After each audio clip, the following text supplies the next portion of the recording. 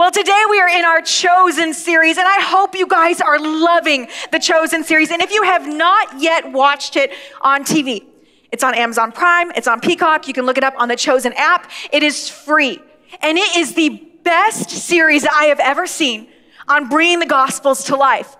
So if you are in here and you've ever struggled with, I just can't sit down and commit to reading the whole chapter or a whole book in the Bible, well, I double dog dare you to open up that Bible, but take it in front of your TV and watch the scriptures come to life through the Chosen series. It's just awesome.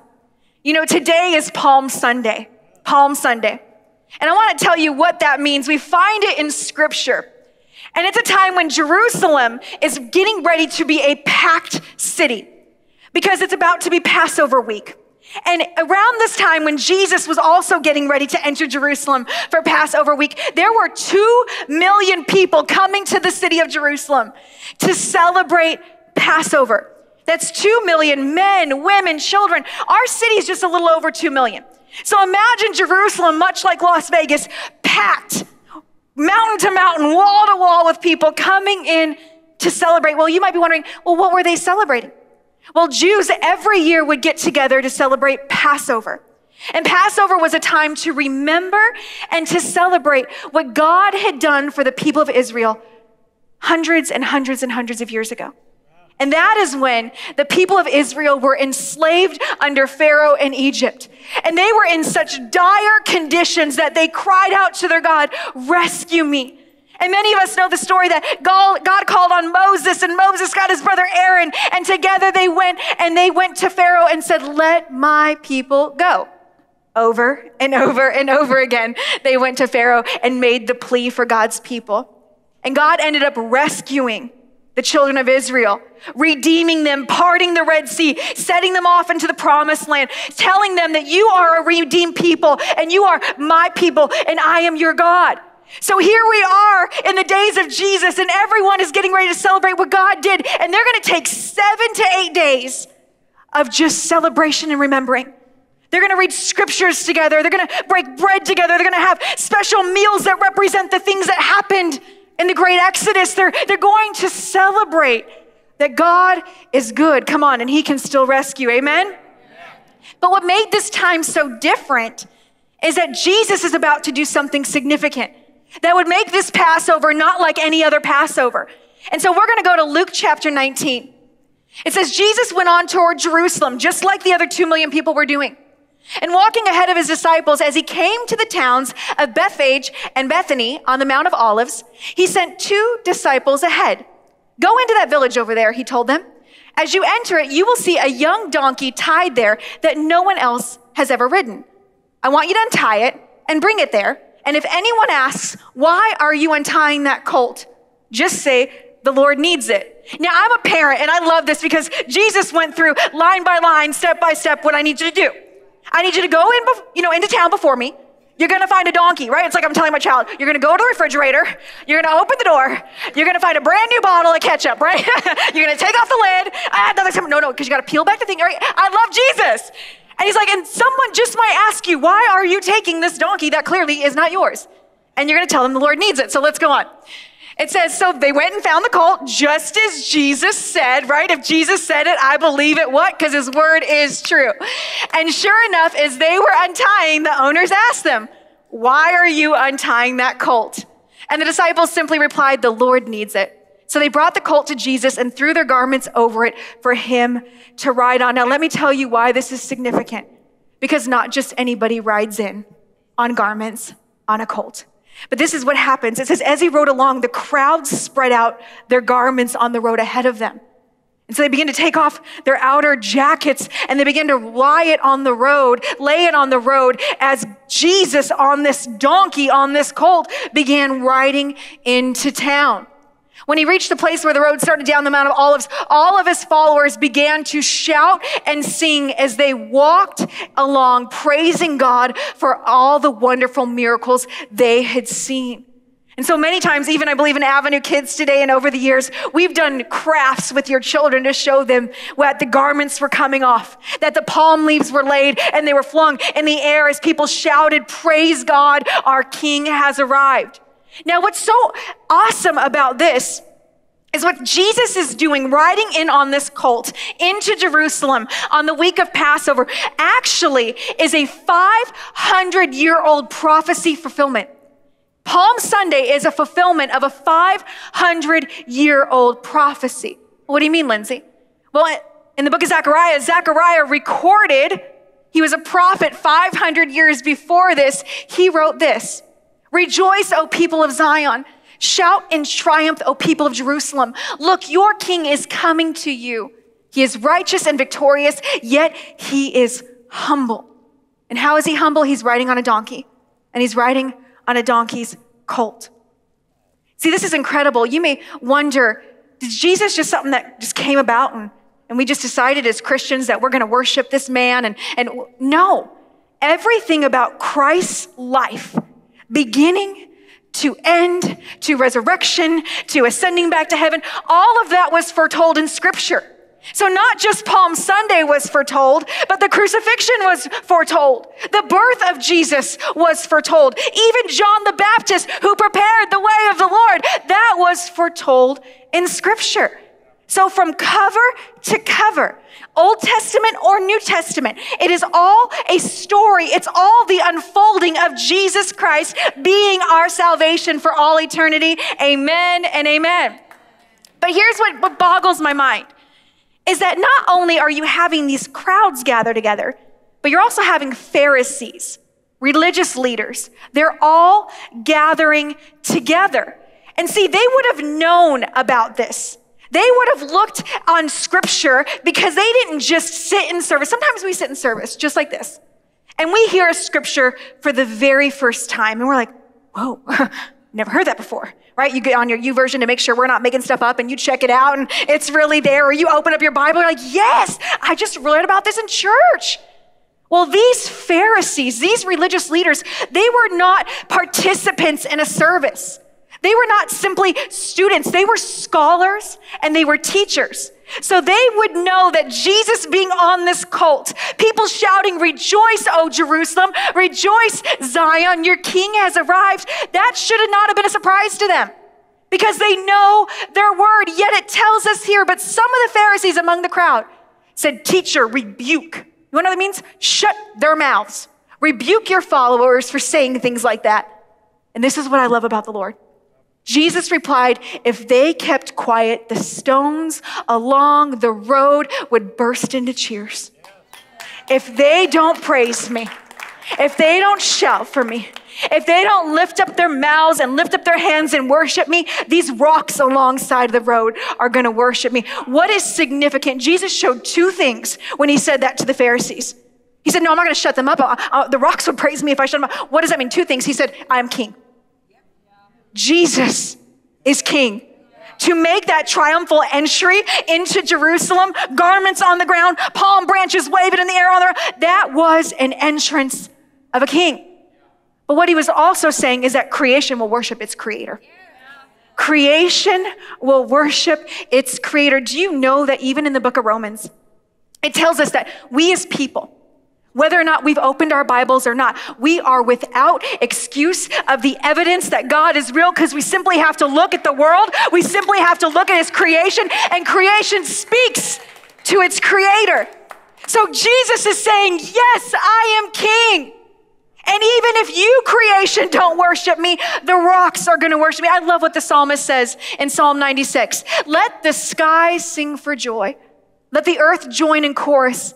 Let oceans thunder and fields echo this ecstatic praise until every swaying tree, of every forest joins in, lifting up their songs of joyous praise to him." The Creator was there.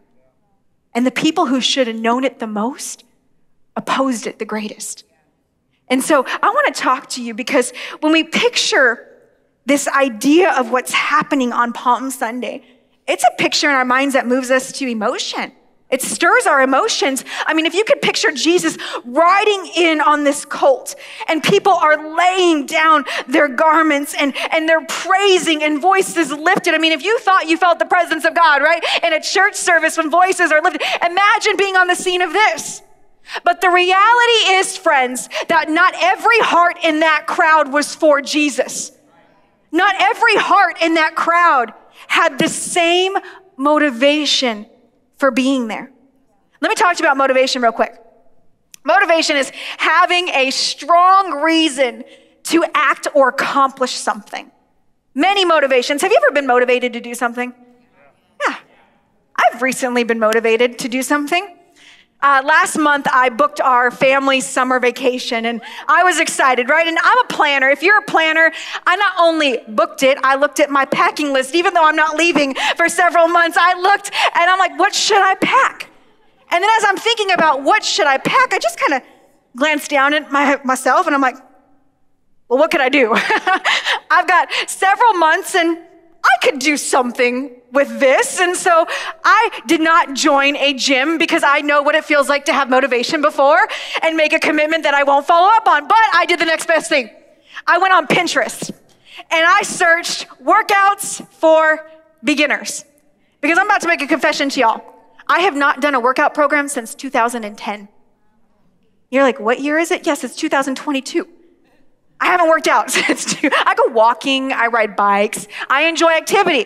But my husband has no problem outing me on this stage, so you already know that I don't like running. I value my legs, I value my back.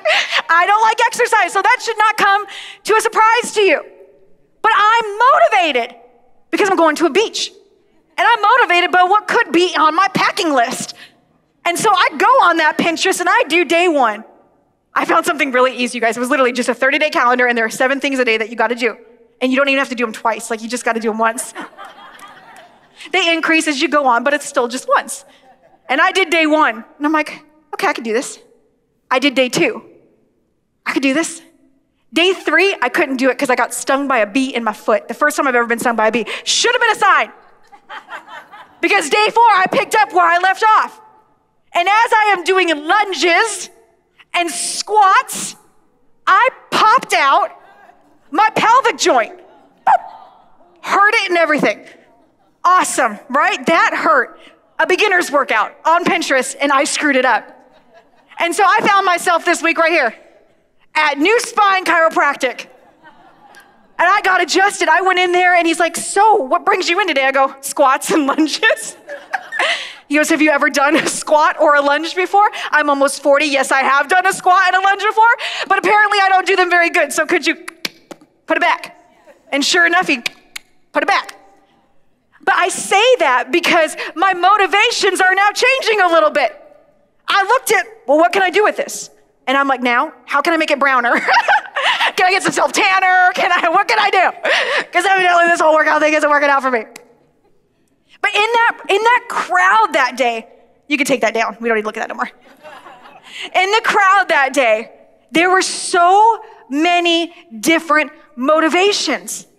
There was a motivation for people that they wanted Jesus to be a political king. They wanted Jesus to be this national ruler. And hear me, why not? Why not on Passover week? When they're celebrating the fact that God saved and rescued 1 million+ people, the children of Israel, years and years ago. God literally obliterated the enemy, Pharaoh and the Egyptians. Come on, God, wouldn't Passover week be awesome to do it again? Here comes our king on a colt, and he is entering. Be our national leader. I want to ask you, have you ever had that conversation with God where, God, this would be the perfect week for this? Lord, you made a promise that you would deliver me in this, or maybe you had a promise that this was going to come into my life. Wouldn't this be the perfect circumstances, God, for this to happen? Anyone ever been there? I have. I'm like, Lord, I'm looking at everything. This would just be the most perfect surprise, but I'm not surprised because I'm actually planning it right now. But this would be awesome. So there were hundreds and thousands of hearts in that crowd that day that wanted Jesus to be the political king. But that wasn't the only motivation. Others were there because of miracles. Jesus had raised Lazarus from the dead. Lazarus was a well-known Jew. His family was well-known, and Jesus had called a dead man out of a tomb. He told him, Lazarus, come out. And here comes a man who had been dead for several days in his tomb clothes, his funeral clothes, and comes out alive and breathing. Miracles. People wanted to see signs. They wanted to see wonders. They were there because they were waiting for the next best thing. But I want to tell you about that because what they had was not true devotion. Because if devotion is based only on curiosity or popularity, it's going to fade quickly. So if we are here, and hear me, if curiosity gets you in the room, praise God for that. Some of us ended up in a church because we were curious. Some of us ended up in a church, well, something's different about them. Let me see what happened. Some of us, it was popular, right? I saw it on trending on social media, or I like what they're doing. I like the music. I like the vibe. Popularity. But those things will fade. And when those fade, we have to do this. No, that's not right. There's supposed to be another one. Devotion based on curiosity. Yep. Is there something about choices? That choices, nope. All right, I'll just say it out loud. That's okay. Choices have to be made when devotion fades. So when all the hype fades, right? Because all that's going to fade. All the motivation eventually is going to fade. It faded for me for working out for my trip. You're like, girl, you only gave it one chance. You're right. I'm a quick learner. But when motivation fades, choices have to be made. And that's the truth. It's the truth. And too often, instead of making choices, we make compromises. Instead of making difficult choices based on truth, we tend to make compromises. And I know that God doesn't want us to make compromises. He wants us to make choices. Choices based on his goodness. Choices based on his truth and the reality of who God is. But there was another motivation of heart in that place. And that was of the Pharisees. Because the Pharisees opposed Jesus. Opposition was their motivation. And again, these are the scholars of the book. They would have known every prophetic word pointing to the Messiah. But they had several reasons for their opposition. One, they didn't want to lose their authority. They didn't want to lose their ruling. And even though they were under Roman reign, they still had some clout with Rome. They still had an in with Rome, and they didn't want to lose it. So they fiercely opposed Jesus. And what I've learned is all of those motivations were going to end up in a choice that they were going to make. It was going to lead to actions. And those choices have a cost. Friends, can I tell you that our choices have a cost? And if you've ever adulted or made a choice, right, you know they have a cost. Some of us have paid awful costs for some choices that we've made in our lives. Others were reaping, right, the benefits of good choices that we've made. But many times we find ourselves, when it comes to following Jesus, we ask this question, what will it cost me? Think about all 2 million people are going to be exposed to Jesus that day on Palm Sunday. 2 million people. And I can only imagine people asking, what is this going to cost me? If I believe in him, if I serve him, if I surrender, if I get along in this plan, what is this going to cost me? Now, I want to show you a person in the Bible who had to answer that question, what is this going to cost me? And we're going to find him actually a couple years before Palm Sunday, but it's still on Passover week. So I need you to understand that Jesus had only 3 years of miraculous ministry. Just 3 years. He was only doing the miraculous, preaching and speaking and ushering in the kingdom of God for just 3 years. So in the beginning of his ministry, he sparked the curiosity of a Pharisee named Nicodemus, and I want to introduce you to him. In John chapter 2, it says, now when he was in Jerusalem, this is Jesus, at the Passover feast, many believed in his name when they saw the signs that he was doing. Again, the motivation, right, is the miracles. Curiosity is sparking. But Jesus, on his part, did not entrust himself to them. Hear me, just because people are excited for you doesn't mean they're for you. Just because they're excited in your presence, just because they're getting hyped and pumped, and it seems like you guys are all on the same page, it does not mean that their hearts are for you personally. And so Jesus, on his part, he didn't entrust himself to them because he knew all people. And he needed no one to bear witness about man, for he himself knew what was in man. What is he saying? He's like, I knew their hearts. I knew their hearts. Now hear me, some of us in this room are like, oh my God, he knows my heart. Yes, but you're still sitting here. You are still sitting here, and he loves your heart, and he's working on your heart, and you're a work in progress, and he is for your heart and not against your heart. But friends, there's nothing you can keep from God. Even the things that you refuse to address yourselves, you can't keep it from him. You know it. There's thoughts that come to our minds, and immediately we dismiss them because we don't want to go there emotionally or mentally. But God knows that. God knows that thing that we don't even want to address. So here comes Nicodemus. Now there was a man of the Pharisees named Nicodemus, a ruler of the Jews. This man came to Jesus by night and said to him, Rabbi, we know that you are a teacher and that you come from God. For no one can do these signs that you do unless God is with him. So he's recognizing, I'm seeing, remember, Pastor Jeremy told us about fruits, right? You'll know them by their fruits. They knew that Jesus was something special. They couldn't quite pinpoint who or what he was, but they knew that something was different because of the fruit, because of the miracles that were coming out of his life and out of his ministry. And so what does Nicodemus do? Well, it says right here in scripture that he came to him by night. Most meetings did not take place in the evening in Jerusalem. In fact, if you were going to be meeting with someone in the days of Jesus at nighttime, it's because you don't want people to know that you are meeting. And so what Jesus did with Nicodemus is Nicodemus sought Jesus out and wanted to have an after dark conversation. Because he would risk losing a lot of things if people were to find out that he was going to have a conversation with this prophet, with this man, with this miraculous worker, Jesus. But something had motivated Nicodemus to curiosity. And instead of puffing up in pride and saying that this can't be, he opened his heart and he went to meet with Jesus. And I want to show you a clip from the Chosen series that shows this rooftop, dark, private conversation between Jesus and Nicodemus. What else? What have you come here to show us? A kingdom. That is what our rulers are worried about. No, not that kind. Then what? The sort of kingdom that a person cannot see unless he is born again. Born again? Yes. You mean like a new creature? A conversion from Gentile to Jewish? No, that's not what I'm talking about. Then what is born again? I hope you don't mean return to the womb, because that would be a problem for me. My mother, may she rest in peace, is dead.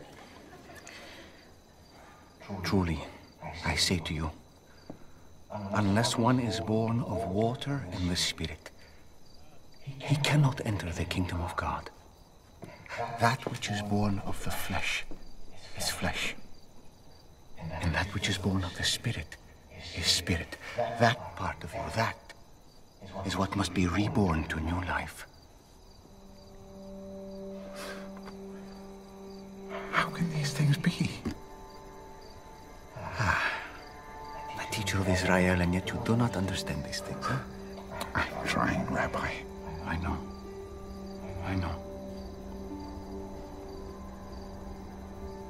Do you hear this? What? Listen. What do you hear? The wind? How do you know it's the wind? Because I can feel it. I hear it sound.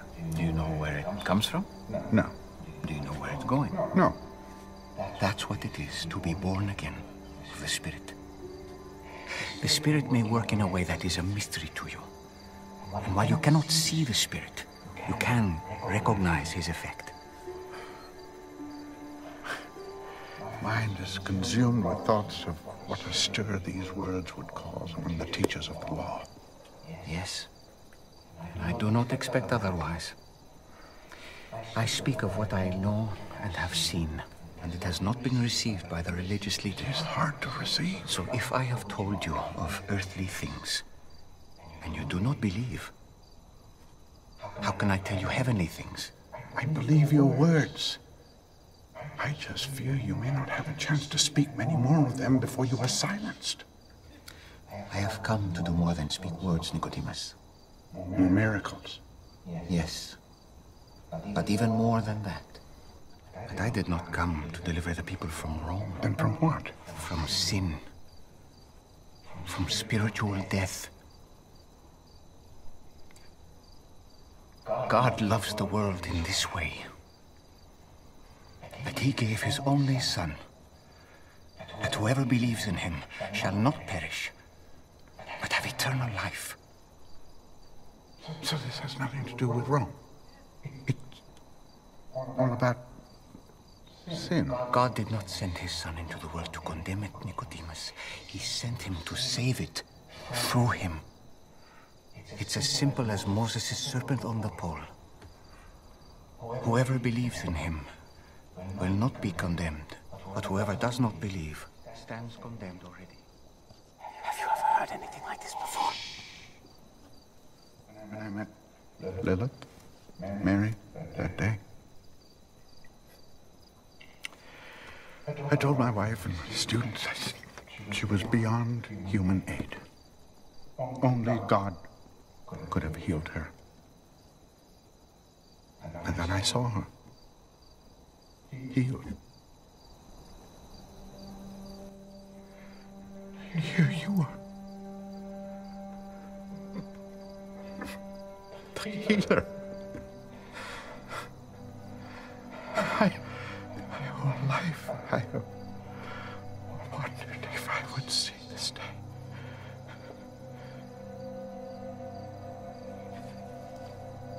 Follow me,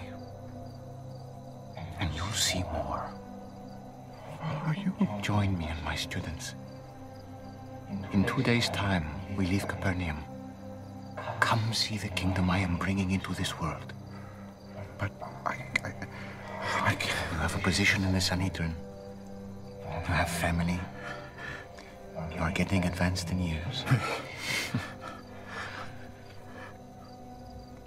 I understand.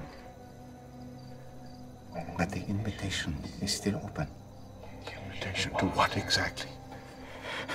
To lead a nomadic life, to give up who I am? It's true. There is a lot you would give up. But what you would gain is far greater and more lasting. Is this another one of your born-again mysteries? Maybe. Right?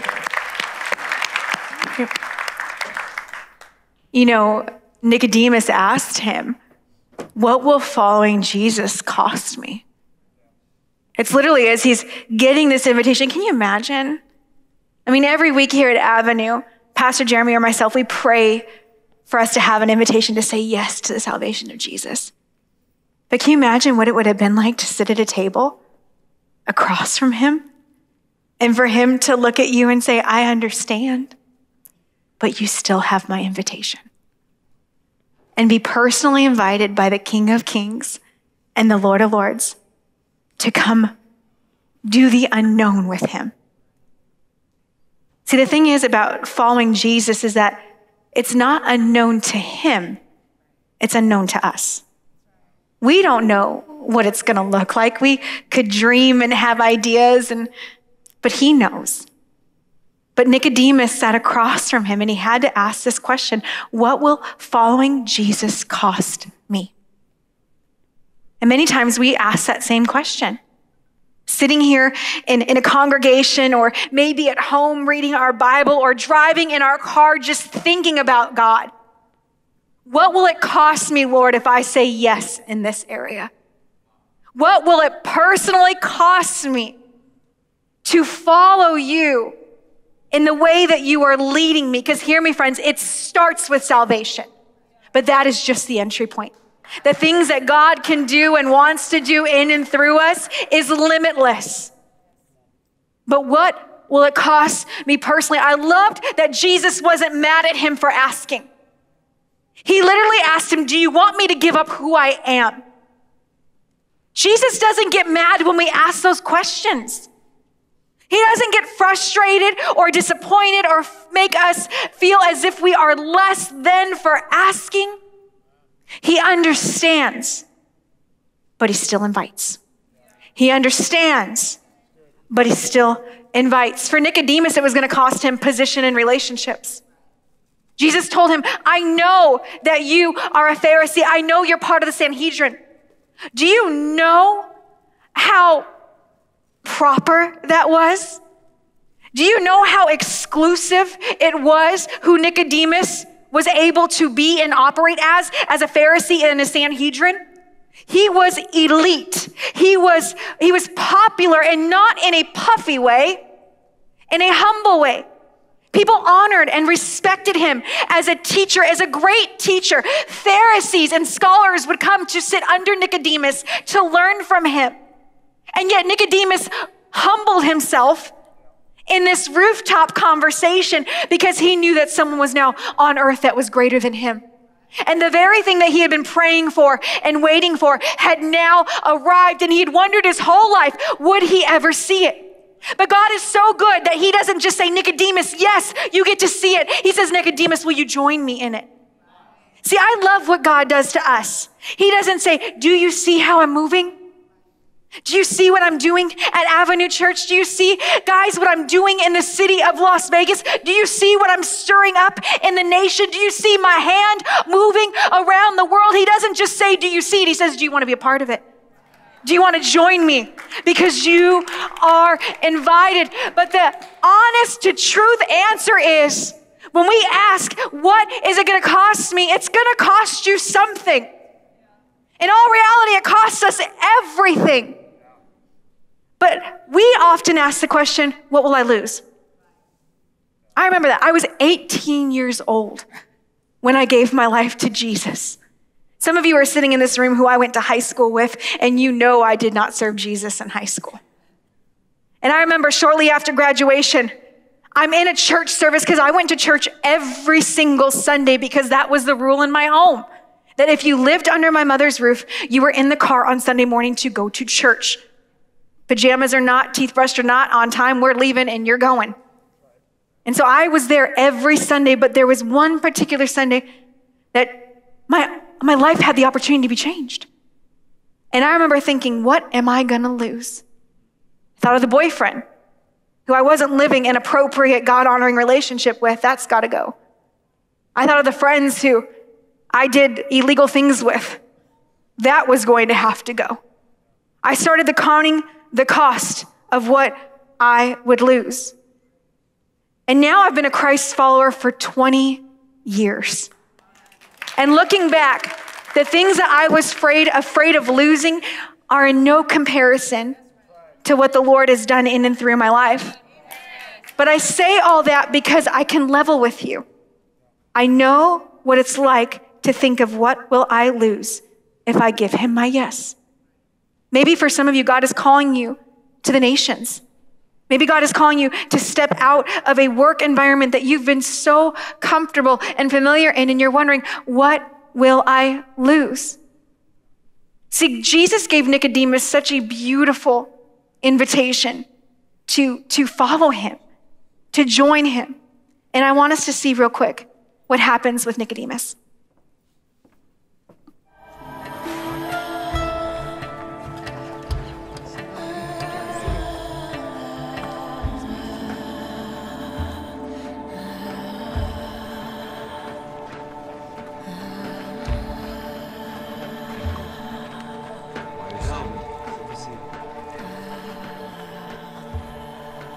Should be everyone.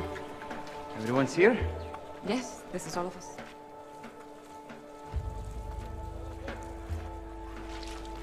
Is there anyone else?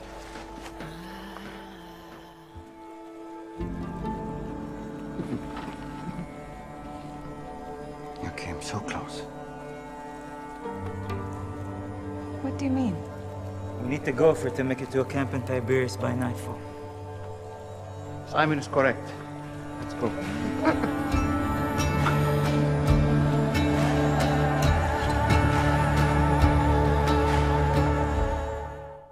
Now, the Chosen series, there's a lot of ambiguity when it came to Nicodemus. And so they really dug deep into what they thought this character would be. So we actually don't see this interaction play out in Scripture. But I love that they did this because this is so like you and me. That how many times have we been given an invitation to something bigger than ourselves, but something held us back? I love how The Chosen captured the emotions and the struggle of what is holding me back. And I would ask you today, what is holding me back? What holds you back? What's that thing that keeps your foot in the door instead of moving forward to things that God has asked you to do? What is in Scripture, in the story of Nicodemus, is that this happened in John chapter 3. I think it's fascinating that one of our greatest scriptures in Christianity is, for God so loved the world that he gave his one and only son, that whosoever should believe in him will not perish, but have everlasting life. That came from that conversation. Nicodemus heard a scripture that you and I have memorized, that we base our lives on, that our hope is placed on. He heard it from the lips of Jesus. And although Nicodemus did not follow the Lord in ministry, he did stand before the Pharisees in John chapter 7 and told them, you cannot judge for someone unless you've placed them on trial. So he stood up verbally, trying to create time for Jesus. But hear me, friends, the next time that Jesus and Nicodemus had an interaction was after Jesus was crucified. And in secret, Nicodemus came with another man, Joseph of Arimathea, and he put oil and scents on Jesus's dead body.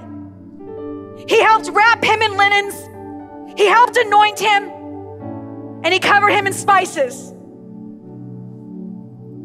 That would break me, because I don't want to work with a dead body of Jesus. I want to walk alongside the resurrected living King. I want to see the ministry. I want to see people healed and transformed and set free. I want to sit with broken widows and hear their stories and believe that God is a God of eternity and that we can have hope together. I don't want to just handle the aftermath. I want to be in the mix. Now hear me, Nicodemus did risk covering his body in oil and spices. He did that in secret. He would have been shamed for honoring the body of Jesus. But I don't want to honor in secret. I want to live in private. I want to live in public. I don't want to honor in the private. I don't want to just lift my hands in the safety of these four walls. I want to worship him wherever I am. And so I want to ask you, instead of asking ourselves, what will I lose? What if we asked, what will I gain? What if we changed it? What if we changed it? Instead of what will I lose, what will I gain? And I love what Jesus said to Nicodemus. There's a lot you would give up, but what you would gain is far greater and more lasting. If you could just take a moment and look back on your life and you think about some of the choices that you've made. How many things do you have to be grateful for? For your yeses to the Lord. I have so much to be grateful in the last 20 years. I've lost some stuff. Lost friends, I've lost some family. Lost. But what I have gained is in no comparison to the things that I gave up. The Apostle Paul says it best in Philippians chapter 3, and you can go home and sit in that today. In Philippians chapter 3, Paul says that in everything in my life, all of my achievements, I consider them rubbish to now knowing Jesus.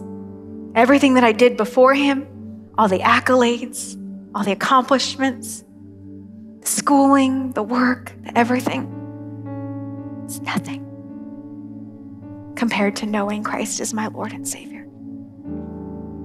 And so I want to ask you, is God inviting you to more? What if you just asked yourself that? Is God inviting me to more?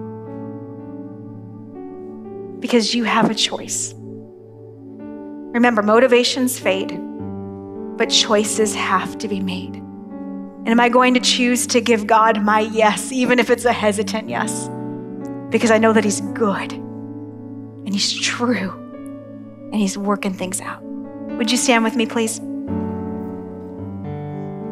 We're not going to end today with a big ending because I want to reflect more of the intimacy that Jesus had with Nicodemus. That I don't want an emotional response. I don't want our motivation to come from guilt or our motivation to come from some stirring thoughts and emotions. I want us to ask ourselves, is God inviting me to more? So would you just close your eyes for just a moment? And would you picture yourself at a table? And it's nighttime. And maybe you hear a little bit of that wind. You feel a little bit of that breeze on your face.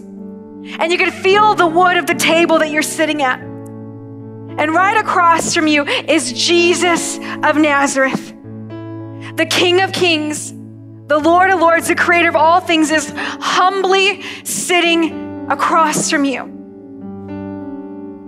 And he's asking you, will you come and follow me for more?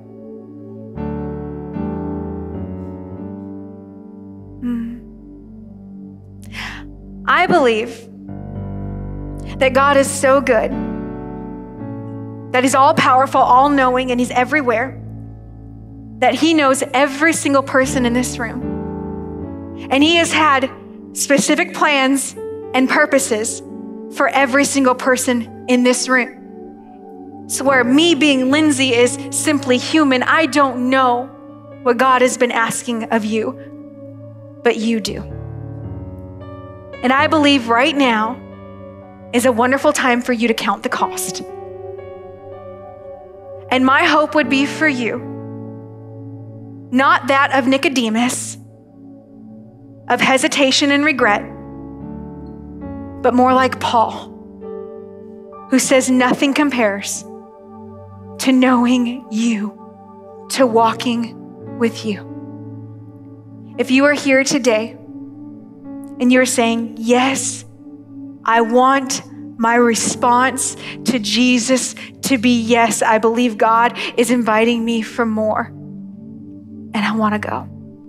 I want to follow. If that is you, I want to pray for you. Would you raise your hand? God is inviting me for more. Just raise your hand so I know who I'm praying for.